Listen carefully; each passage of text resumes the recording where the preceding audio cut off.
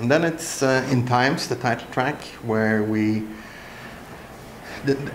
really like the introduction part of the song. It feels like it's coming at the right time in the album. There's been so many different things happening, different atmosphere, different emotions flowing here and there.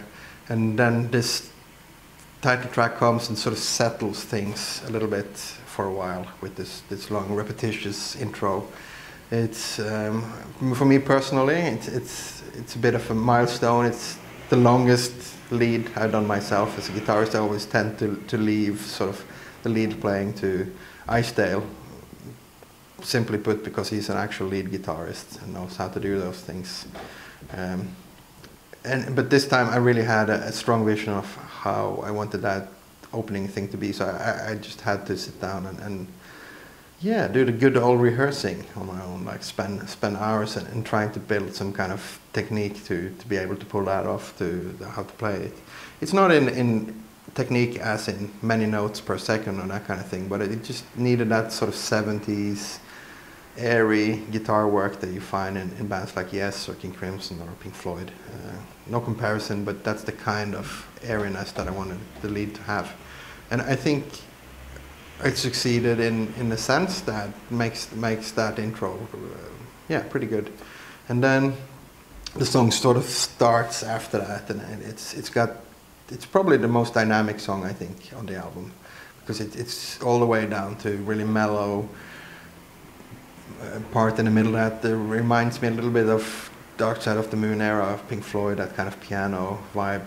I loved recording that, by the way, playing the piano in the studio, and it's been a while since I did that. It was great, and it's got the harsh, you know, typical Enslaved black metal influenced parts too.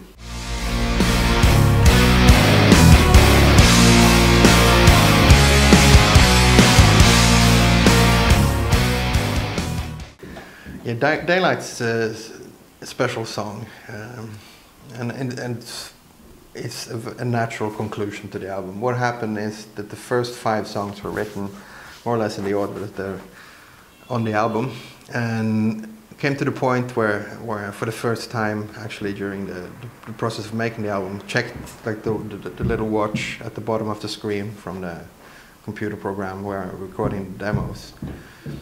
And it said 40 something minutes, and made me go like, eek, I have to have some kind of plan on the length of the album, or like it has to end somewhere.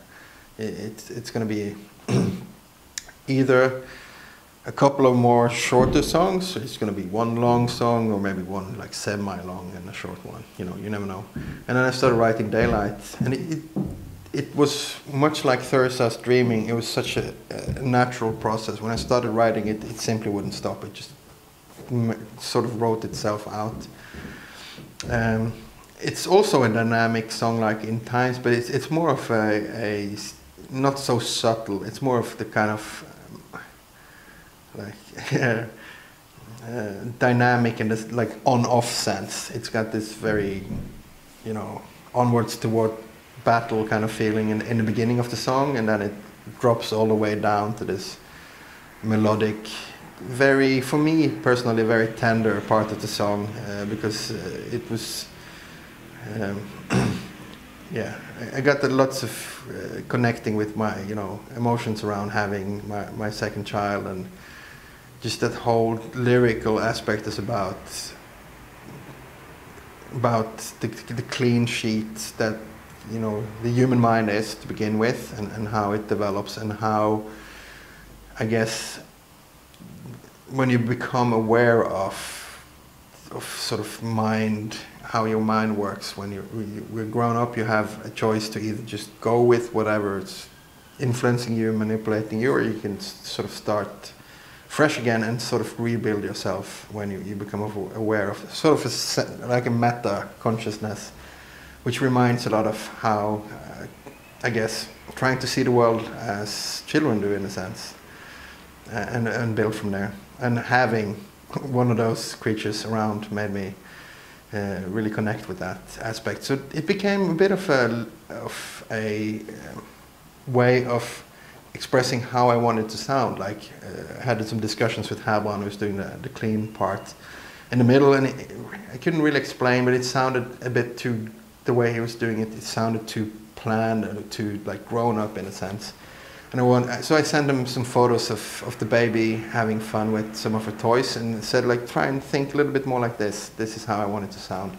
And he sent, like, the first attempt he sent back, I was like, okay, perfect. It just has to be a little bit more of a naivety in a sense, you know. And by that time we realized there couldn't be any songs after Daylight. It just had to end the album.